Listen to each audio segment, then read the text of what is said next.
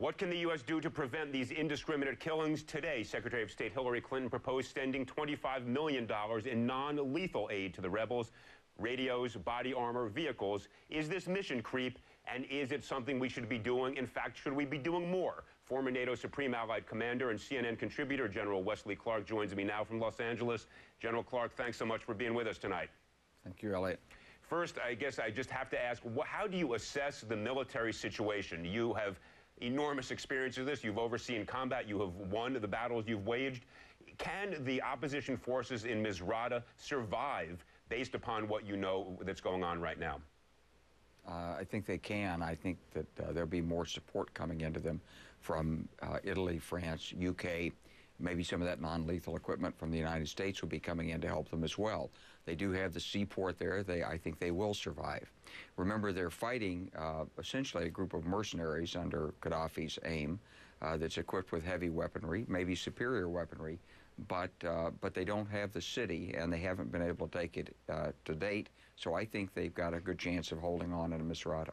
You're a bit oblique, and you're a very diplomatic sort, but I want to push you a little bit for the benefit of our viewers. When you say they'll be getting more assistance, what type of assistance do you think they're going to be getting? Are you envisioning that some of the NATO countries, France in particular, has been a bit more bellicose than President Sarkozy, certainly than other leaders? Will they send troops in if it appears that Misrata is about to fall to Gaddafi? I wouldn't be surprised to see some advisor teams go in there from these countries. That's certainly permitted under the UN Security Council resolution. And I think what Muammar Gaddafi probably doesn't understand is he really doesn't understand that the leaders of France, UK, Italy, the United States, NATO, they're not going to allow him to survive.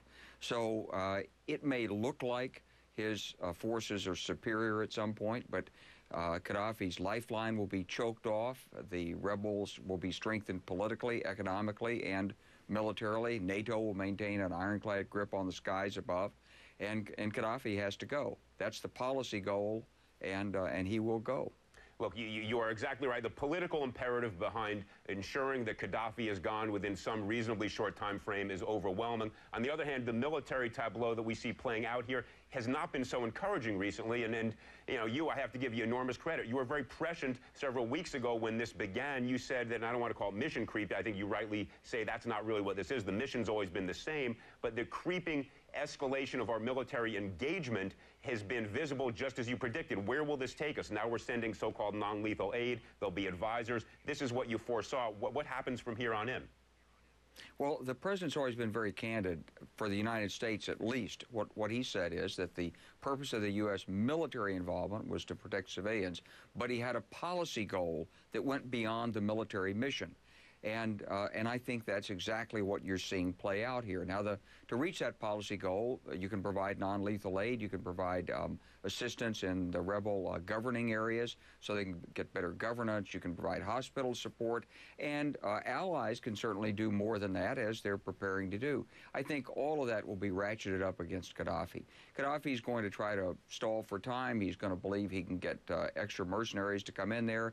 He's going to try to bribe and threaten and coerce the rebel groups, but all of this is going to fail because he's up against overwhelming power. He just doesn't see it yet.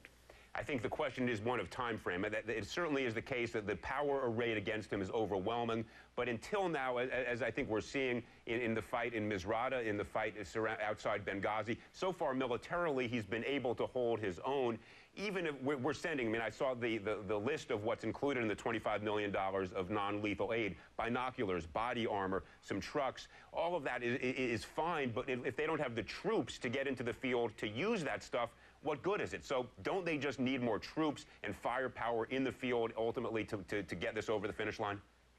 Well, they'll get the troops, and other countries probably will provide them with the firepower. I think some of that's already coming in, and it's a matter of getting the organization, the training right, taking small steps and instead of trying to take the whole country all at once. And it would not surprise me to see that these trainers on the ground from our allies also can communicate with the aircraft overhead. I think that's inevitable. That's going to happen. They're going to do whatever it takes to be effective against Gaddafi, and he's going to go. So we're watching the policy unfold. I think the United States has been very adroit thus far in avoiding mission creep with the military action of the United States. So it's up to the other elements of power then to apply the pressure and force Gaddafi out.